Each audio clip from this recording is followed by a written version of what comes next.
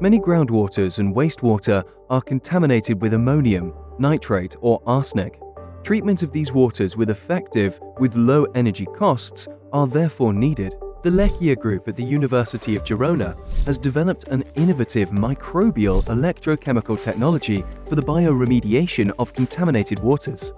They use electroactive bacteria that are capable to use an electrode as an electron donor or electron acceptor and allows the removal of ammonium, arsenic, and nitrate.